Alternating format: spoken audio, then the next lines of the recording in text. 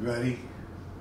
All right, we have some breaking news just in that we need to get to right now. New York Attorney General Letitia James has filed a civil lawsuit against former President Donald Trump, his children, and his family business. Let's listen in. She's speaking now. Controller Jeffrey McConney.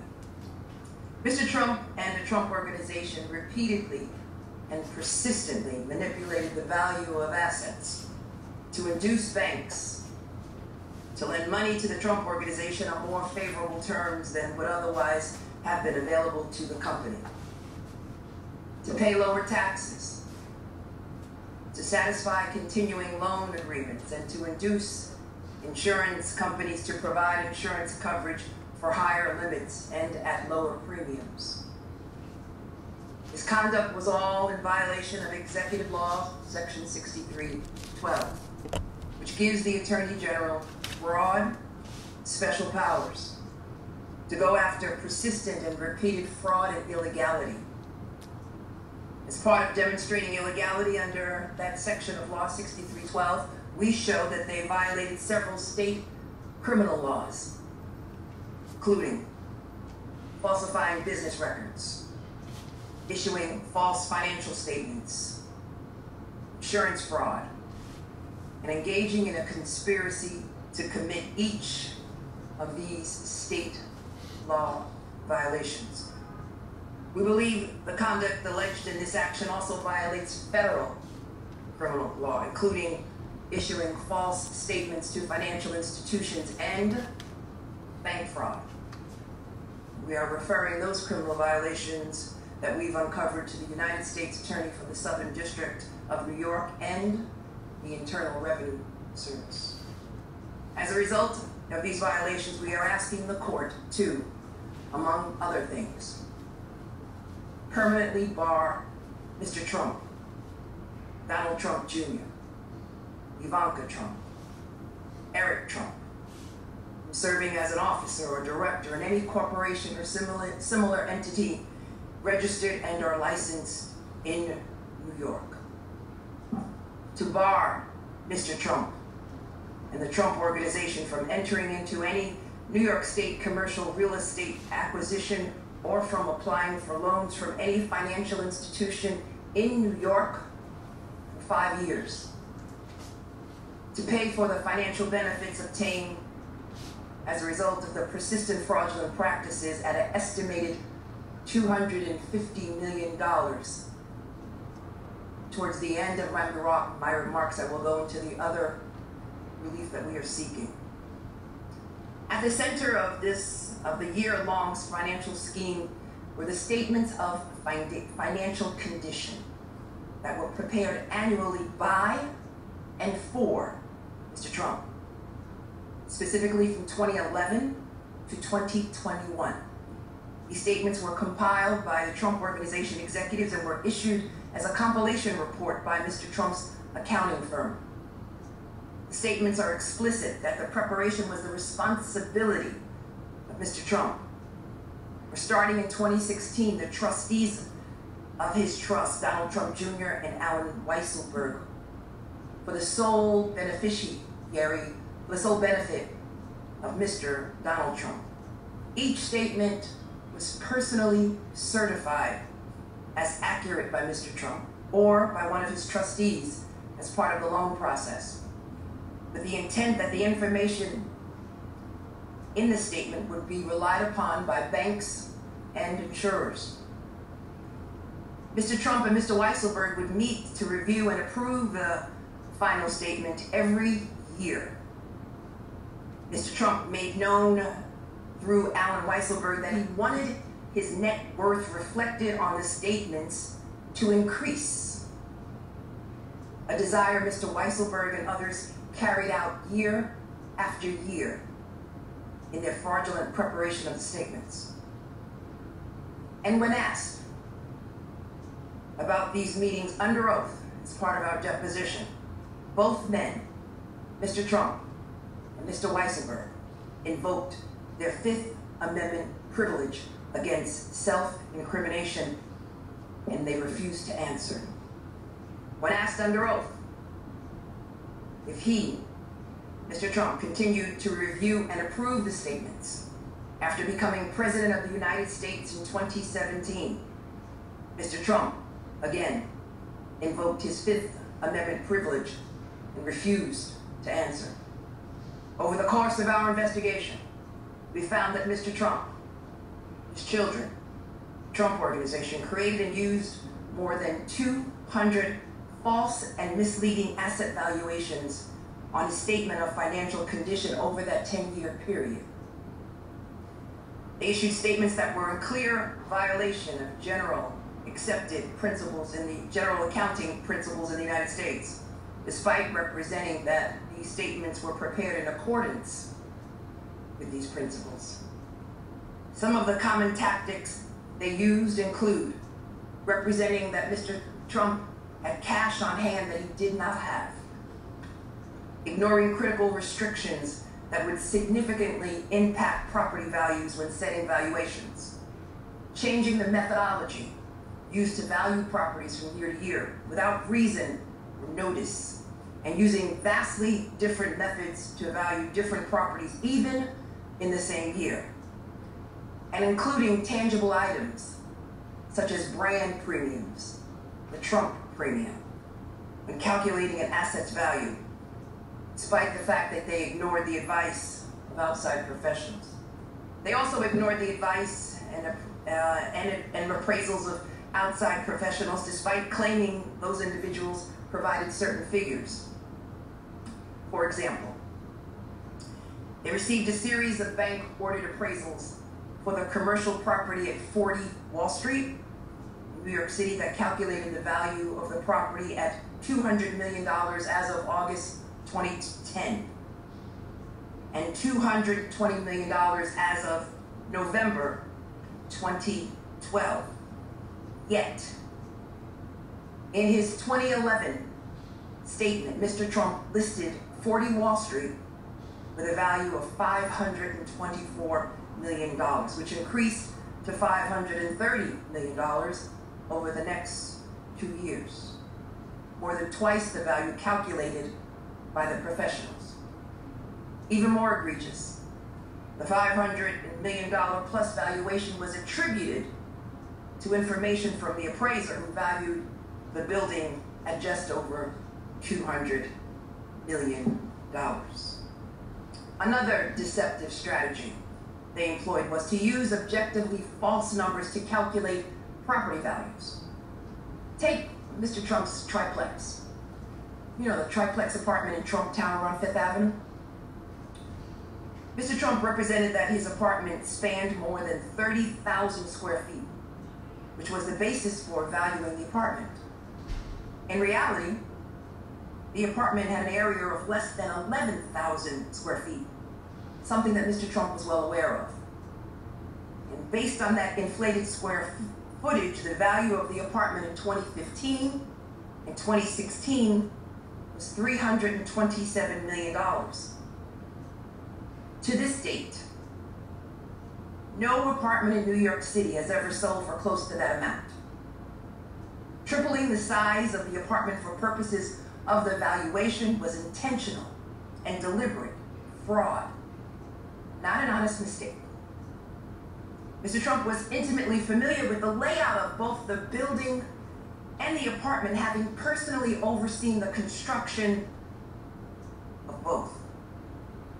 Despite his sworn testimony before invoking his Fifth Amendment privilege, Mr. Weisselberg conceded that using the false square footage improperly inflated the value of the apartment almost threefold. Mr. Weisselberg admitted that this amounted to an overstatement of, give or take, $200 million.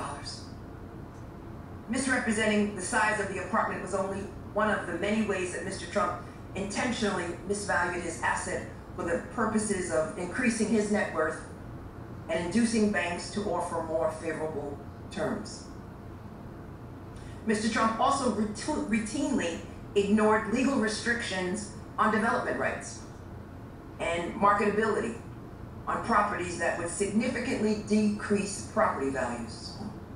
For example, let's take Trump Park Avenue in New York.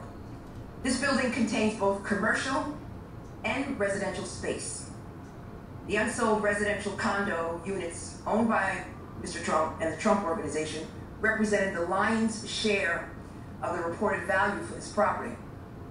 Mr. Trump and his children intentionally ignored legal restrictions on some of the units that would have drastically changed the valuation. Specifically, the 12 of those units were actually rent-stabilized apartments. A professional appraiser valued those 12 units at around $750,000, noting that the rent-stabilized units cannot be marketed as individual units for sale because the current tenants cannot be forced to leave. Despite this professional valuation, and Mr. Trump knowing full well the legal restrictions the 12 rent-stabilized units were valued, he valued them collectively on his statements at $49 million. That is about 65 times the appraised valuation.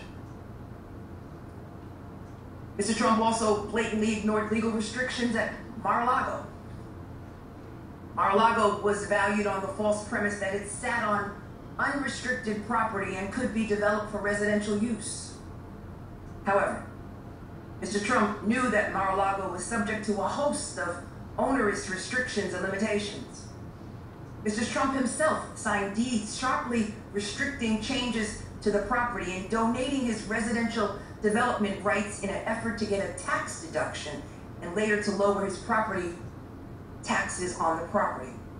The deeds also require Mr. Trump to donate over 23% of Mar-a-Lago's value to the Historic Trust for Historic Preservation if he ever sold it. Despite these significant restrictions, Mr. Trump valued the property based on the false premise that it was an unrestricted residential 18-acre plot of land that could be sold and used as a private home. In fact, the valuations represent that these restrictions don't even exist. The club generated annual revenues of less than $25 million and should have been valued at about $75 million. However, Mar-a-Lago was valued as high as $739 million. Mr. Trump used inappropriate schemes to inflate the value of his other golf clubs. He valued the clubs based on their fixed assets. In other words, the money spent to acquire and to maintain them, despite being informed by valuation professionals that this practice was inappropriate for a club operating as an ongoing business. He again added a brand premium when determining the value of the club, but claimed in his statements that he did not. And he inflated the value of unsold memberships, often by hundreds of thousands of dollars per membership, even in situations where the memberships were given away for free at Mr. Trump's direction. Inflating his reported net worth was just the first part of the scheme. He then used these false statements of financial condition for his own personal gain. Mr. Trump and the Trump Organization have obtained hundreds of millions of dollars in real estate loans and insurance coverage using these statements. Mr. Trump was able to secure much more favorable loan terms by personally guaranteeing the loans based on his reported net worth, as reflected on his statements of financial condition. These statements were key, integral to Mr. Trump and the Trump Organization's ability to secure loans for a number of properties, including the old post office in Washington, D.C. Mr. Trump's statements were first submitted to the federal government to demonstrate his financial status, his net worth. He then engaged with Deutsche Bank to obtain a loan to redevelop the property. Mr. Trump was able to obtain much more favorable loan terms by personally guaranteeing the loans. So in 2014, he secured a loan from Deutsche Bank for $170 million. And as you know, in May of 22, Mr. Trump and the Trump Organization, they sold the post office, the old post office property, for $375 million, resulting in a $100 million net profit, which was the result of a loan he was able to obtain through the use of false and misleading statements of financial condition. Separately, Mr. Trump and the Trump Organization saved an estimated $150 million by receiving favorable interest rates that were only provided based on the false and misleading statements of financial condition. We also believe that he illegally saved millions of dollars in federal tax benefits, conservation easement donations related to Seven Springs in Westchester and the Trump National Golf Club in Los Angeles. And this conduct is not his action, but we are referring it to the IRS and to the Southern District of New York. The examples I laid out just barely scratch the surface of the misconduct that we have uncovered. The complaint, which all of you should have a copy, is more than 280 pages long. It includes examples from 23 assets that were grossly and fraudulently inflated, and those inflated values were used on Mr. Trump's statements almost every year. All told, we uncovered more than 200 examples of false and misleading asset valuations that were used on his statements. The pattern of fraud and deception that was used by Mr. Trump and the Trump Organization for their own financial benefit is astounding. Inflating the values of assets by whatever means necessary to increase Mr. Trump's purported net worth. And then that net worth was used to further enhance his financial standing, intentionally misrepresenting his financials to obtain incredible economic benefit. It was a scheme that, by its very nature, became more profitable over time. And it is all in stark violation of the law.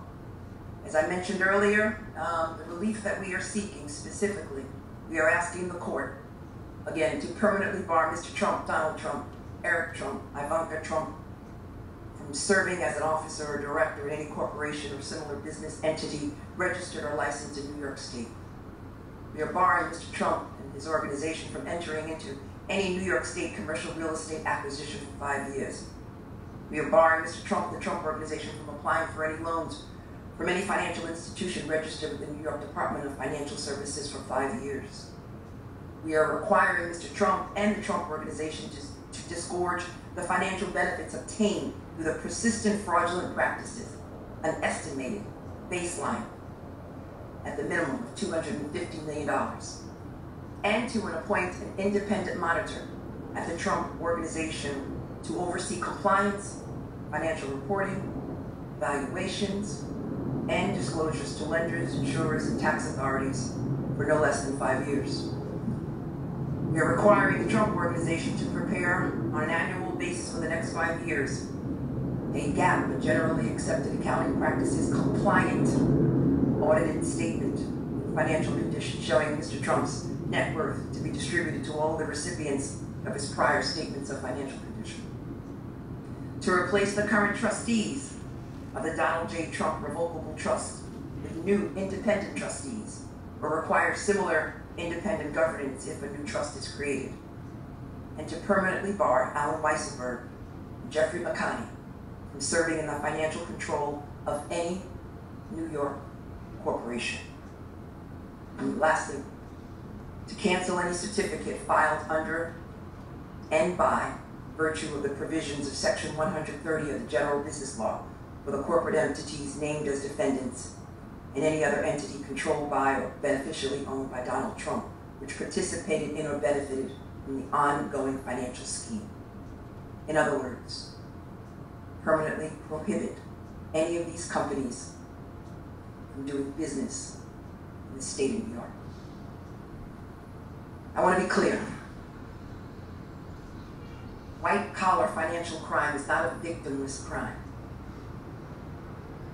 When the well-connected break the law to take in more money than they are entitled to, it reduces resources to working people, to regular people, to small businesses, and to all taxpayers. Everyday people cannot lie to a bank about how much money they have in order to get a favorable loan to buy a home or to send their kid to college. And if they did, the government would throw the book at them. Why should this be any different? It is a tale of two justice systems, one for everyday working people, and one for the elite, the rich and the powerful. Mr. Trump and his allies may say that these penalties are too harsh, or that this is part of a witch hunt. I will remind everyone that this investigation only started after Michael Cohen, his former lawyer, testified before Congress and shed light on this misconduct. And the remedies are consistent with what we have sought for other businesses that committed the same misconduct. With what we have sought for other businesses that committed the same misconduct. This investigation revealed that Donald Trump engaged in years of illegal conduct to inflate his net worth, to deceive banks and the people of the great state of New York. Claiming you have money that you do not have does not amount to the art of the deal. It's the art of the steal. And there cannot be different rules for different people in this country or in this state. On that promise, on our commitment, because no one is above the law.